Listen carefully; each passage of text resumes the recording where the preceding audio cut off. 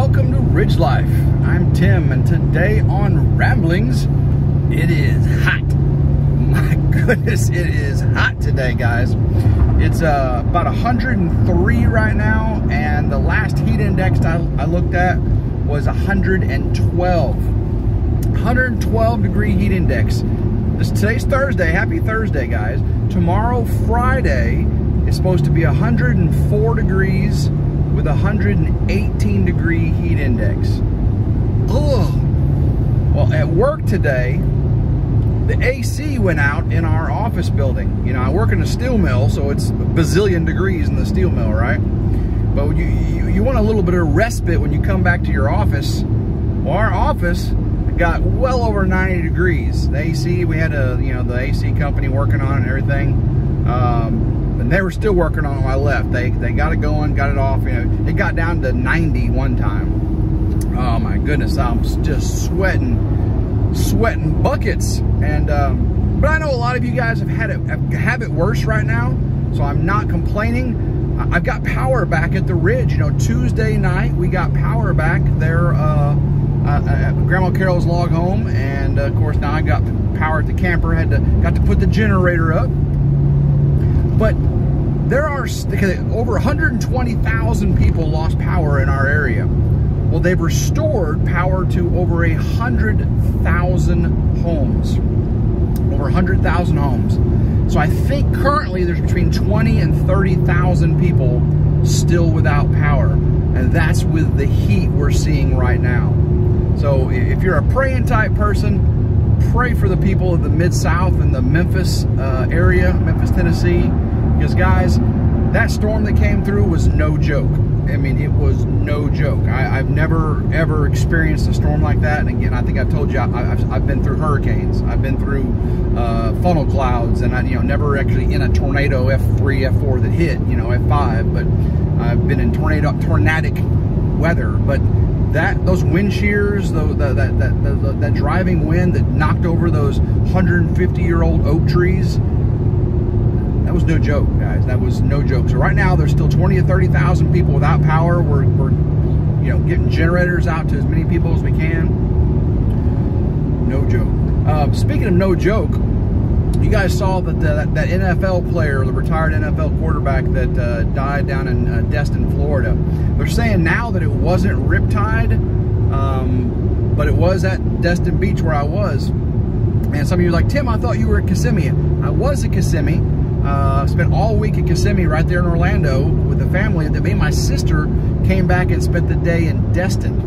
We met friends there and had a good old sweet time with them, and got to share some really good personal time. And but yeah, the water was double red flag day when we were there. Now that NFL player that died, supposedly it was only a yellow flag day when he was there, but they said that the 6 people he was with were struggling to get to a sandbar 150 feet out. Now you got 6 young people. He was in his 30s, like 35 or something like that.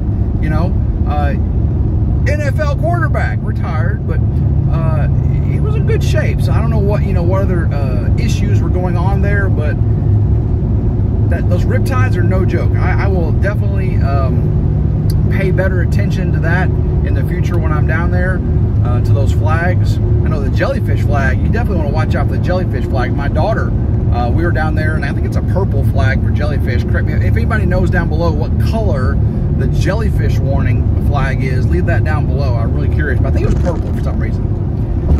Sorry about the bouncing up and down, guys. A lot of bumps here. But when my daughter was younger, Alyssa, we went down, and the man-o-wars, those Portuguese man-o-wars or whatever species is in the Gulf Coast there, came in, and she got covered in the stings from the nematocytes or nematocysts or whatever they are, those little nodules on the man-o-war jellyfish, and it just tore her up. We had to go and run into CVS pharmacy and buy all the sprays and creams, and so watch the flags when you go to the beach, guys. Seriously, watch those flags. She was fine, no scarring and all that, got lucky.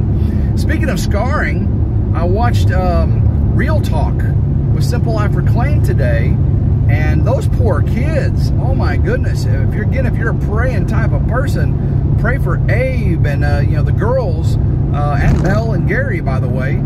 Right now, I think just 2 of them have it. You know, I don't know if it's Julia. I don't remember, but Abe definitely had it from head to toe. Ended up being, you know, ringworm, which, guys, ringworm is not worm related. Ringworm is not worm related. It is a fungal infection, and usually happens when you get an open sore. You get a fungal infection, and it spreads all over. But I believe it turned into impetigo. Now, you know, a lot of people call it infantigo because infants get it so much, but actually it's with a P, impetigo. I remember my cousin got it when he was young, and oh, it was just terrible open wound. And again, that's a bacterial infection. So he started off with a fungal infection and turned into a bacterial infection, you know, scratching it and all that kind of stuff. So you definitely, when your kids get those type of things, you have to keep them scratching, keep the wounds clean. And, you know, Mel's a great mom and Gary's a great dad. They take care of all that. But they live in the country. The kids play with the animals. The kids get dirty. And kids will be kids. And sometimes stuff like that happen, you know. I've had all kinds of stuff. And that's just part of being a parent, being a kid, right? If you are the kind of parent that keeps your kid inside playing a video game all year long, never gets to taste dirt, never gets to feel, you know, dirt under their fingernails, never gets to climb a tree, you're the reason society is the way it is right now, guys. We need more parents like Melanie and Gary and Anthony and Roxanne, guys. We need more parents just like them that allow their kids to get out and enjoy nature. I totally respect those guys so much for their parenting skills. So anybody that disses my family friends on their parenting skills, you ain't no friend of mine now. That's what I'm talking about. But guys, yeah, definitely, hopefully, Abe, you know, the kids get better, and because Freedom Weekend is this weekend, guys. I am gearing up, gonna get the camper, the Ridge crib ready, get the generator ready, because, you know, David's off grid, so I gotta bring the generator. Ain't gonna have no power while I'm out there, so I'll bring my generator. It's gonna be so hot, but I think it's actually gonna be cooler this weekend than it is Thursday, Friday, today and tomorrow. I think this weekend is supposed to cool off a little bit, especially there in Arkansas, so hopefully it's only around 100, you know what I'm talking about? But we're gonna have a good old time, but hopefully Mel and Gary can make it, because, you know, your kids are sick. They said they may tag team it, but Mel and Gary, totally okay if you can't make it. We 100% understand. I'm definitely gonna miss you if you can't make it, but totally understand. So it's going to be a shindig, guys. It is going to be a shindig. If you don't know what shindig is, you need to look that up. That's a good country term right there. It's a scientific term for a country event, right? The shindig. David from Come On Homesteading, Mike and Melissa have been working their tails off getting Come On Mountain ready for Freedom Weekend. Now, this is the 3rd annual Freedom Weekend. I went to the first one on the 41.36. I didn't make it to the second one, unfortunately. I never let that happen again. But this is the 3rd annual, and this year it is on Come On Mountain. Come on. It's going to be an awesome time. They've cleared out camping areas. They've cleared out parking areas. They got places for the RVs to go. So if you're in tent area, you'll be over here. If you're in campers, you'll be over here. Parking's up over there by the power line. They've done a wonderful, wonderful job getting that place ready. There's going to be games for the kids, games for the adults. And I'm going to be bacheloring it this year by myself. Hopefully next year it ain't going to be that way. I want to share some life with someone significant, you know. Tim, you just need to stop worrying about it so much. I'm not worrying about it. I just, I enjoy life, and I want to share that enjoyment with someone else. I'm not searching, I'm not seeking, but whatever God is putting in my path, I'm definitely going to take the opportunity to explore that and get to know that. I'm a one-woman person, guys. In case you didn't know, that's what we're talking about, women. You know, I'm an XY, and I'm only interested in XX. You know, not you know. Yeah, that didn't come out right. XX chromosome people with XX chromosomes. I'm XY.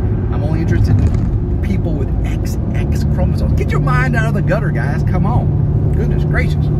But I'm definitely interested in sharing my blessings with someone significant. Not in a hurry, to do anything dramatic or extreme. And that's again, I'm only a 1XX chromosome dating type person. I'm not gonna do that with multiple and dog around. That's never been me. I've either been married or with somebody significant my entire life. So I'm that kind of guy. You know what I mean? I'm a one-woman guy, and that's the way I'll always be. I'm never gonna be otherwise. Or I'll be a no-woman guy. You know, Paul, the Apostle Paul said, it is good for a man to marry, to have someone like that. But if you don't, do it right, okay? If you don't, do it right. Don't be a dog. Don't be a dog. That's enough of that. So today when I get home, by the way, Elvis has left the building. I know y'all were concerned. Elvis, Sylvia, and Goldie have left the building. They're no longer in that little corral thing I made for them. They are in their new abode, and you will get to see that very soon. I'm working on that video. You'll see that before the dozer video. Yes, you will. That video is not 9 hours long. And you'll see what Elvis is doing. And oh, Elvis, he was just as feisty as ever. Some of y'all wanted to see me get him out and get him back in there, and I think I may have yeah, I'm not even going to tell you what happened in the video, so you'll just have to wait and see on that video of moving Elvis to his new house. Elvis has left the building. Finishing up a couple other things, and then tomorrow, well, again, I got to go shopping today. I got to do laundry today, get all my stuff ready for the Saturday trip to Come On Mountain, because tomorrow my daughter and granddaughter are coming down, and we are going to the Orpheum Theater in Memphis, Tennessee to watch the Broadway play of Disney's Frozen. Yeah, Tim's gonna go see Frozen, but I'm taking care of the ladies. You know what I'm saying? My mom actually is Grandma Carol's going. So Grandma Carol, Alyssa, and Adelie, and me, I called to make sure my tickets are available at Will Call. We've got really nice tickets. We're in the lower balcony and center. Yeah, really good tickets. So Adelie should just love her time seeing Olaf and, Elsa. It should be a really good time. There'll be a lot of singing and a lot of earplugs. I mean, I shouldn't say I'll be wearing earplugs. I shouldn't say that. Oh, man. Yeah, yes, I just snorted. That was funny. Yeah, for those of you that are still down in Florida enjoying the beach, that blue water, I'm so envious of you. Eating all that good seafood down there, getting up, having the scrumptious breakfast, enjoying that blue-green emerald water there on the Emerald Coast from Panama City on all the way over to Pensacola in that Destin area, Fort Walton Beach. You guys, I'm super envious because, yeah, it's 100 bazillion degrees there, but man, the ocean breeze that comes through, ooh. I still got my video, my Florida video too, my Florida vacation video, and I'll tell you right now, guys, there is some drone footage from Destin, Florida. Like, Tim, you can't fly a drone in that area because all the helicopters and the planes and stuff. Well, it's right. You have to have the license and the registration. You have to have the piloting permits and all that stuff. So, when you're doing it like me, you get the resources. You take care of the things that need to be taken care of to get to the content for the people like you. That's right. So yeah, I got some really beautiful video from Florida. You guys are really going to enjoy. Really going to enjoy. And you'll get that out. You'll get that before the dozer video. I'm so sorry. Don't pull out in front of me, car. Oh my gosh, car just pulled out right in front of me. Man, the devastation of the trees are all still down everywhere. I mean, my ride to work, this 2-lane county highway after I get off the interstate, is nothing but tree. The saw teams came and cleared. I cleared some. You saw that one road, but that was a back road. But the big saw teams, county saw teams, came in and got the roads cleared, but there's so many trees on either side of the road right now. But so thankful to all the linemen that are out working on these utility lines right now in 112-degree heat index. Thank you guys for restoring power to the Ridge, and all those you're still restoring power to. You guys are super, super amazing. Appreciate you very, very much. Well, guys,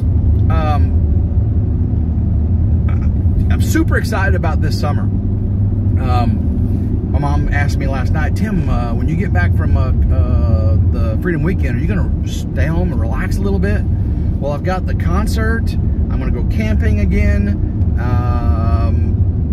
I'm going to Disney in October. So there is a August, September area. Of course, then bow season starting up. You know, I got to start getting, of course, my plan, guys, is here in July to get back on the land. You know, and get those brush piles. You know, that's probably paramount. Get the brush piles burned, get the land leveled, get the posts up for the barn, and really start getting on that barn. And then really, I'm hoping in August. You know, the barn. You know, I'm gonna have to get the roofing and all that kind of stuff. I've never built a barn like that before in my life, so it's going to be a learning thing for me. I may have to get David or Anthony or Gary to come down and help a little bit. And I'll talk to Mel and Gary about doing a trip. They've been wanting to come, and maybe the late summer, you know, the kids are still out of school, they can come down. I'll be at a phase on the barn where they can assist with some of those big beams, getting them connected and everything. So, but I'd really like to have the barn, you know, moving great forward in August. That way, September, I can start getting the fencing up and the animals and all that stuff. Again, I'm not rushing any of this. I'm not giving deadlines. I'm not setting dates. I'm just saying these are what my my ideals would be for seeing things done. I have the only thing I'm committed to this year is enjoying life. I am committed to enjoying this life that God's given me, this opportunity to share these blessings, to go visit as many people, love on as many people, just hug on as many people, things you couldn't do during the Rona thing, you know. I'm really want to catch up with a lot of that. Now, I'm sorry I'm on a back road getting bouncy here, but I think I'm going to leave you with that. I'm going to leave you with the love, okay? Sharing the love. That's what I want everyone out there to do. If you could share some love today, you know, phone a friend, phone a loved one, shake a hand, kiss a baby, hug a grandma, do something nice for your fellow man today, okay? That's my action item for you, besides telling me the flag color of the jellyfish warning on the beach. My action item for you is to just give some love to someone who needs it, okay? So guys, until next time, I hope everyone has a blessed day. Keep rambling and go Ridge Life.